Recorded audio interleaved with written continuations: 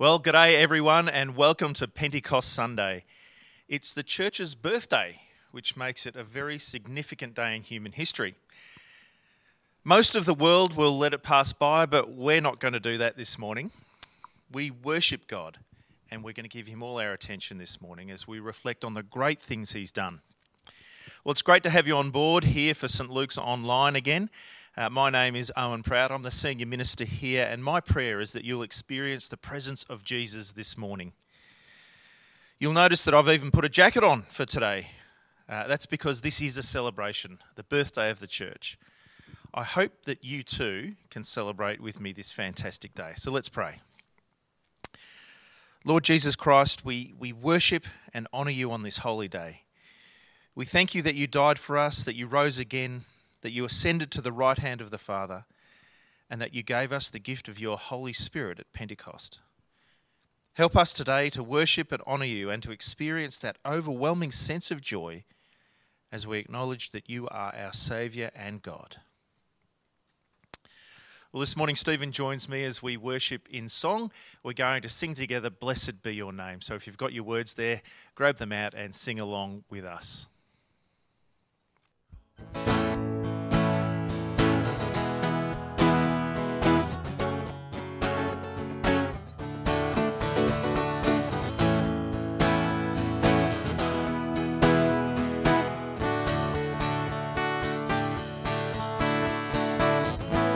Blessed be your name in the land that is plentiful, where streams of abundance flow. Blessed be your name. Blessed be your name when I'm found in the desert place, though I walk through the wilderness. Blessed be your name. Every blessing you pour out, I'll turn back to praise. When the darkness closes in, Lord, still I will say, blessed be the name of the Lord. Blessed be your name.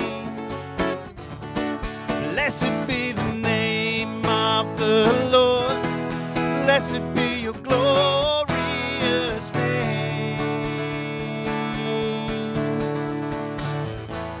Blessed be your name when the sun's shining down on me, when the world's all as it should be. Blessed be your name. Blessed be your name on the road marked with suffering, though there's pain in the offering. Blessed be your name. Every blessing you pour out, I'll turn back to praise. When the darkness closes in, Lord, I will say, blessed be the name of the Lord. Blessed be your name. Blessed be the name of the Lord. Blessed be your glorious name. You give and take away. You give and take away. Heart will choose to say, blessed be your name.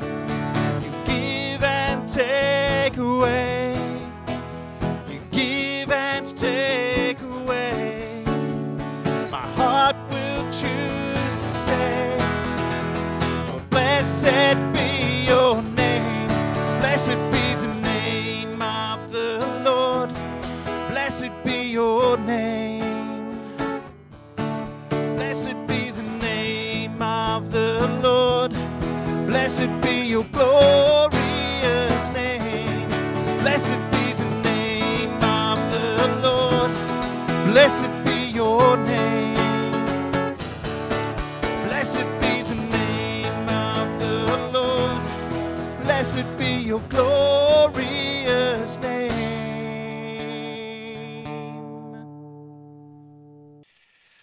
All right, just a couple of notices for you. I'm hoping that if you're a member here at St Luke's that you will have received my email. For those of you who haven't given me your email address, please do if you can, because it's a great way for me to keep you updated with what's happening. Particularly with the easing of restrictions, I'm working with the wardens and the parish council, and we're just trying to work through a pathway back to face-to-face worship. It's coming soon, but it will obviously look pretty different. I hope you've had the chance to read my email. And we'll have a chat about it today after church. I invite you to our Zoom morning tea. And I'm just trying to gauge a bit of a feeling about where people are at regarding this issue. So we'll join each other today for our Zoom morning tea and have a bit of a chat about that. All throughout June, we're going to definitely be continuing our online service presence. So look out for a real emphasis on mission. This month, we are very blessed to have 5 different people from 4 different mission agencies sharing with us. Next week, we'll have Glenda Diaga, one of our very own, and she will be speaking to us from Scripture and about Mukti Mission. We'll have Lindsay Tunbridge from Youth Dimension. We've got Chris and Jodie McCartney from Second Chance Bangkok, and then Stephen Andrews from Pioneers. So these are the people that will be sharing with us online about their experiences of mission. So please, it's going to be a special time, don't miss out. Lastly, I just wanted to let you know that Saturday morning prayer will be happening face-to-face this coming week. It'll be on from 8 a.m. till 10 a.m, and if you're able to come even for part of it, please let me know. I do need you to, if you can, indicate this to me beforehand, because we do have certain protocols that we've got to follow there. Obviously, if you're showing any signs of being unwell, please stay home. But if you can come, please do, and we'll have a great time of social distancing prayer together. Fantastic. All right. I'm going to hand over now to Jenny, who will lead us. Jenny Park, who's going to lead us in a word of prayer. Thanks so much, Jenny. Good morning, everyone. This is really special to be leading you in prayers this morning. This online service over the last few weeks has become really important to me. Although we're not together, I take great comfort that so many of you are watching this service from your home, and that, in a sense, we can still gather as a church to worship and call on our God. I'm just going to read to you from Matthew 11.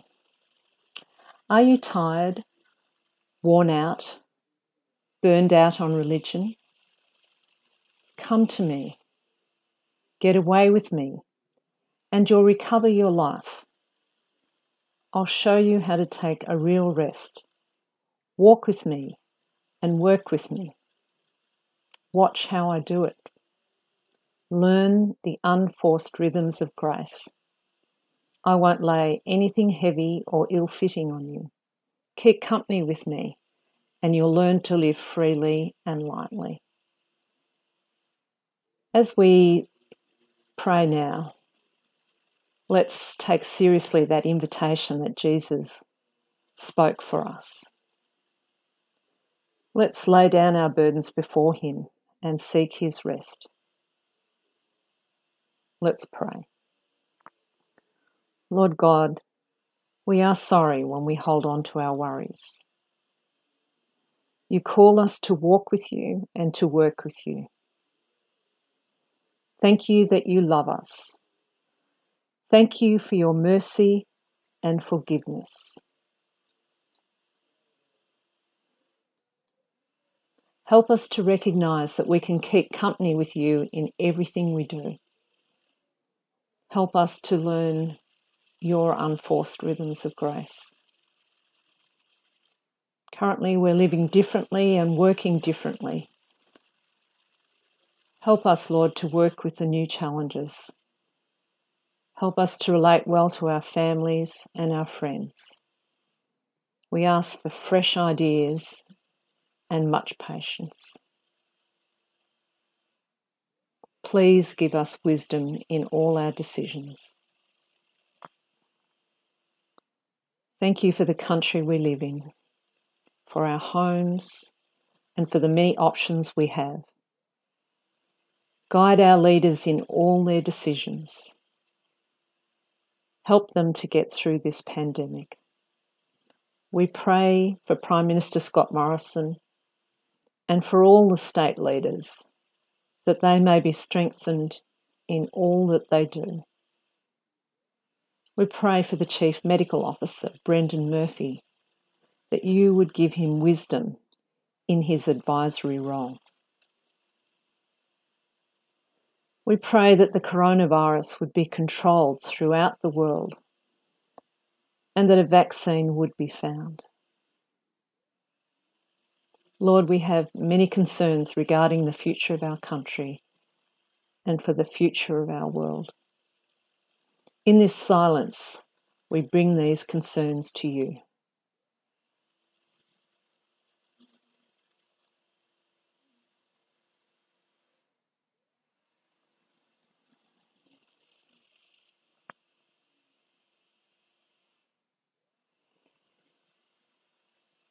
Lord, we pray for all medical staff, for strength to do their jobs and that they keep good health. We particularly pray for those in leadership roles. Give them the ability to make good decisions and to look after their staff as well as the patients. We think of teachers returning to the physical classroom. They are dealing with so many changes and challenges. We pray for endurance and patience as they navigate the next few weeks with students returning. We pray for resilience for all students. We pray for families for understanding and patience.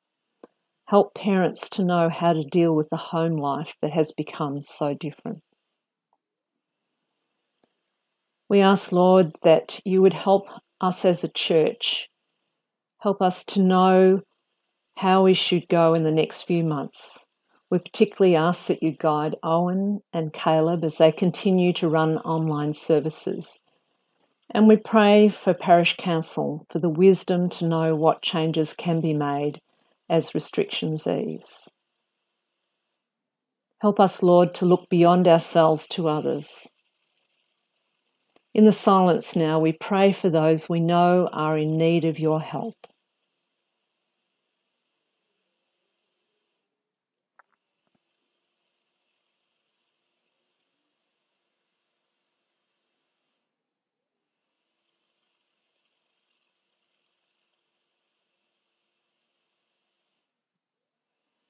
Thank you, Lord, that we can give you all our burdens. Thank you that you hear all our prayers and the groans of our hearts. We know you are always with us and that we can trust in you. Amen. Linda Prout is now going to bring us the Bible reading. So over to you, Linda. Thank you. Today's reading is from Acts chapter 2, verses 1 to 47. The Holy Spirit comes at Pentecost. When the day of Pentecost came, they were all together in one place. Suddenly a sound like the blowing of a violent wind came from heaven and filled the whole house where they were sitting. They saw what seemed to be tongues of fire that separated and came to rest on each of them. All of them were filled with the Holy Spirit and began to speak in other tongues as the Spirit enabled them. Now there were staying in Jerusalem God-fearing Jews from every nation under heaven. When they heard this sound, a crowd came together in bewilderment, because each one heard their own language being spoken. Utterly amazed, they asked, "Aren't all these who are speaking Galileans? Then how is it that each of us hears them in our native language?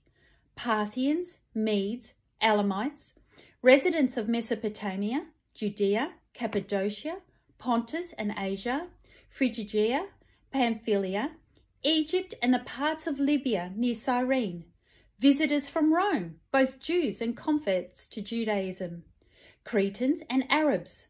We hear them declaring the wonders of God in our own tongues." Amazed and perplexed, they asked one another, "What does this mean?" Some, however, made fun of them and said they've had too much wine. Peter addresses the crowd. Then Peter stood up with the 11, raised his voice and addressed the crowd.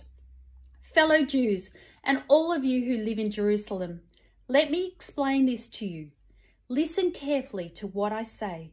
These people are not drunk as you suppose. It's only 9 a.m. No, this is what was spoken by the prophet Joel. In the last days, God says, I will pour out my spirit on all people. Your sons and daughters will prophesy. Your young men will see visions. Your old men will dream dreams.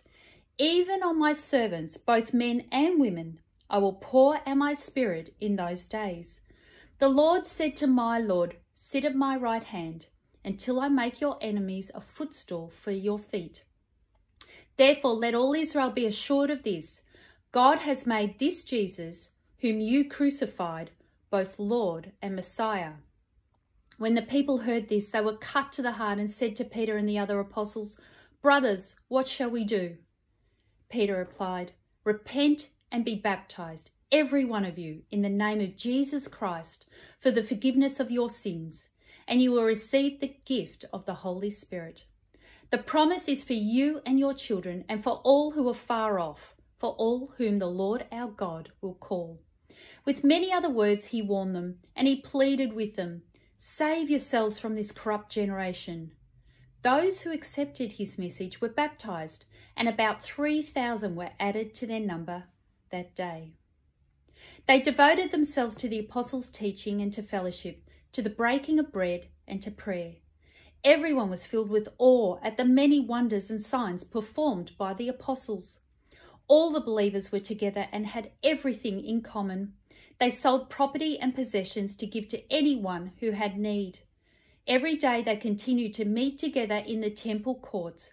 They broke bread in their homes and ate together with glad and sincere hearts, praising God and enjoying the favour of all of the people. And the Lord added to their number daily those who were being saved. Amen. Well, here we are, folks. We've arrived at Pentecost Sunday, the last day of the Easter season on the traditional Christian calendar. It's the birthday of the Christian church, as I mentioned before. And that's why during the week, if you're a member of St. Luke's, you will have received an email, some communication from me, reminding you about this important day. To celebrate it in your homes somehow, to mark the occasion with a feast perhaps. Whatever it might be, it's an important day for us to remember. So today I want to briefly look at what happened that day, what's important to remember about this event for the church, and what it can mean for us in the 21st century. So firstly, let's look at what happened. Well, sometimes we fall into the trap of thinking that the early church looked kind of the same as we do church now. Well, whilst there might be some sort of vague similarities somehow, essentially the church was just a gathering of Jews. This was certainly the case at Pentecost. The apostles had all gathered together for the Jewish feast called Shavuot. This is the Feast of Weeks in Palestine, where there are 2 harvest festivals each year. This was one of those festivals. The early harvest came during the months of May and June, and the final harvest came in their autumn. Well, Pentecost was the one celebrating the very beginning of the early wheat harvest. So that basically meant it fell in the middle of May somewhere, or sometimes early June, where we find ourselves right now. So we read here in Scripture in verse 5 that there were many God-fearing Jews staying in Jerusalem for this festival from all over the Mediterranean world. When the Holy Spirit came upon the apostles as they were gathered together, a crowd of these people, these Jews, formed, and miraculously they could all understand what was being said in their own language. And they saw tongues of fire resting on each of the believers. It was a pretty bewildering situation, but they could barely really even make out what was going on. What was their response to it? Well, you see there in the verses, they thought, their conclusion was that these people are drunk. In the next part of the chapter that Linda read out to us today, Peter, he got up at that point and he addressed the crowd, and he told them firstly that they hadn't been drinking. No, we haven't got on the grog early in the morning. Rather, we're filled with the Holy Spirit. And at that point, he gives them a brief rundown about Jesus' credentials, his miracles, his death and resurrection, and the fact that they, the apostles, were witnesses to it all. He affirms that Jesus is the living God and that this day was special because they could receive the living God into their own lives through the gift of the Holy Spirit. Well, what happens next? 3,000 people that day turned to Christ. They received the Holy Spirit, and the church and Jesus' mission for the world was born.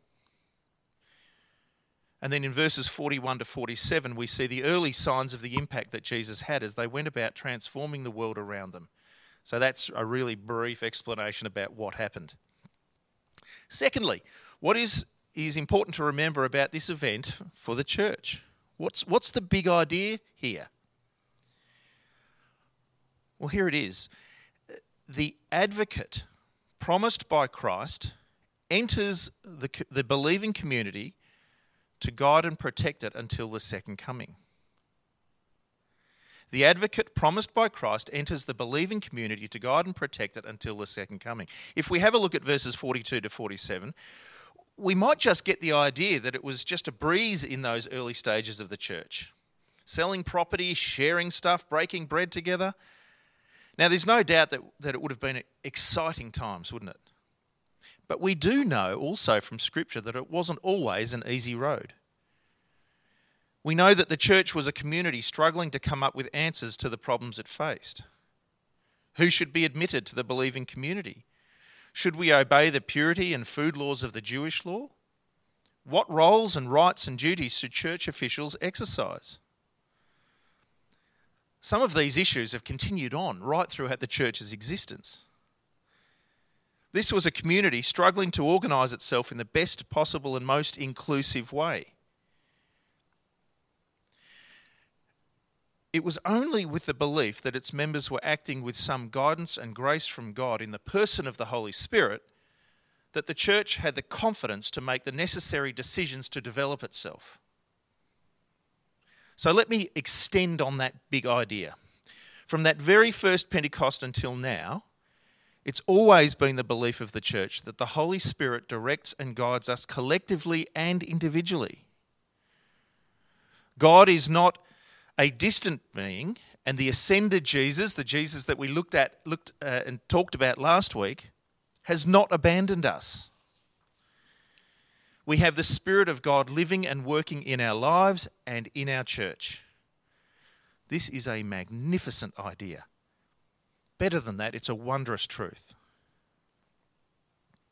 So thirdly, how does the truth of God's Spirit living in us help us in meaningful ways today as 21st century believers?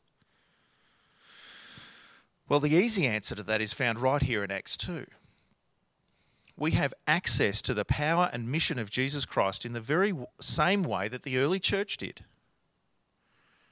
We're not bound by simply a human point of view about what's happening around us. We acknowledge that Jesus' Spirit is our first port of call when we face something in our lives as individuals and as a church. Having the Spirit lead us gives us the confidence that we need to move forward. Okay, so that sounds all very theoretical. So what am I trying to say? Well, I've heard other people's testimony about the Spirit moving in their life. And I can only, share with you my experiences where things have happened in my life. And this is what sometimes happens for me. I'll pray about something. I'll listen to other people's ideas. I'll talk to well-informed people. But in the end, I've had times where I've felt something happen inside my heart, inside my mind, that goes in a direction that goes beyond expectation.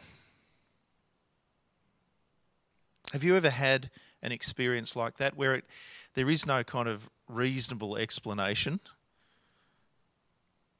Well, I had it clearly before we made the decision to move up here and to lead this church. It didn't make sense on many levels at all, really. We were very settled where we were. Our kids were settled in their schools, and I loved my work with Youth Dimension. I loved my colleagues, and our family had been living on faith support for 12 years, and in that time we were never underpaid. We never had a lack of finance.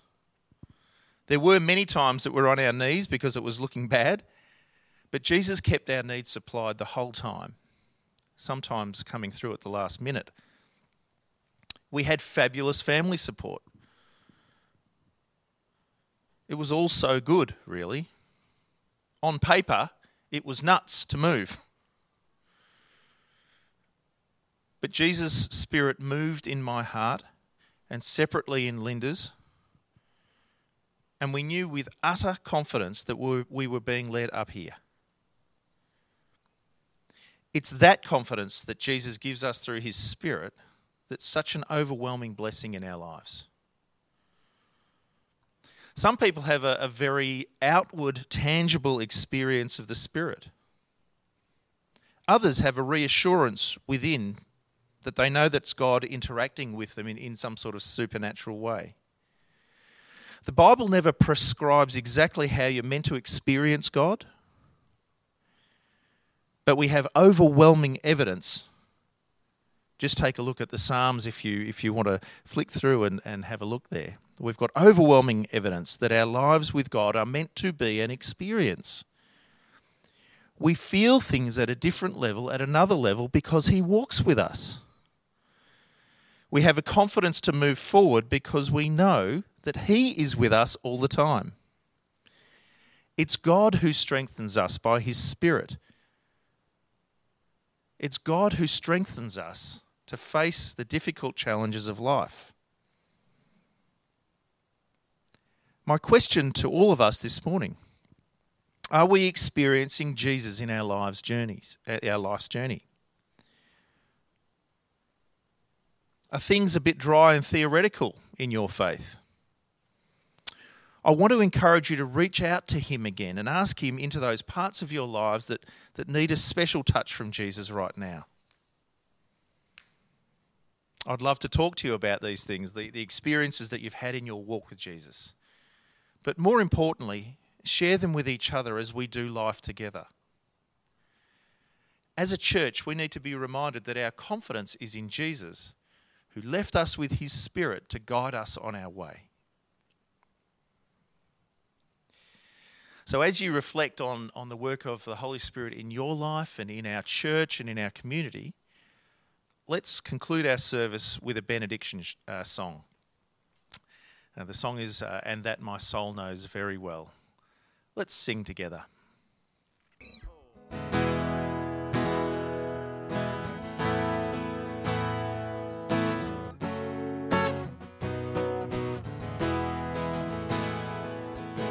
make your face to shine on me, and that my soul knows very well. You lift me up, I'm cleansed and free, and that my soul knows very well. When mountains fall, I'll stand by the power of your hand, and in your heart of hearts I'll dwell, and that my soul knows very well.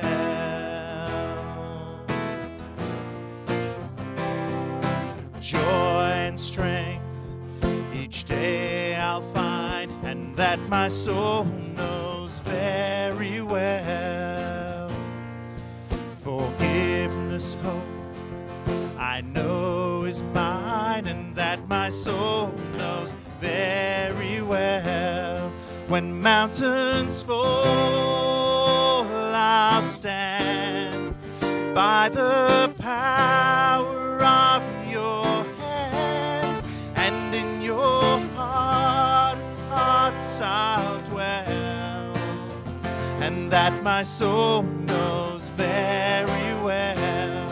When mountains fall, I'll stand by the power of your hand, and in your heart of hearts I'll dwell, and that my soul knows very well.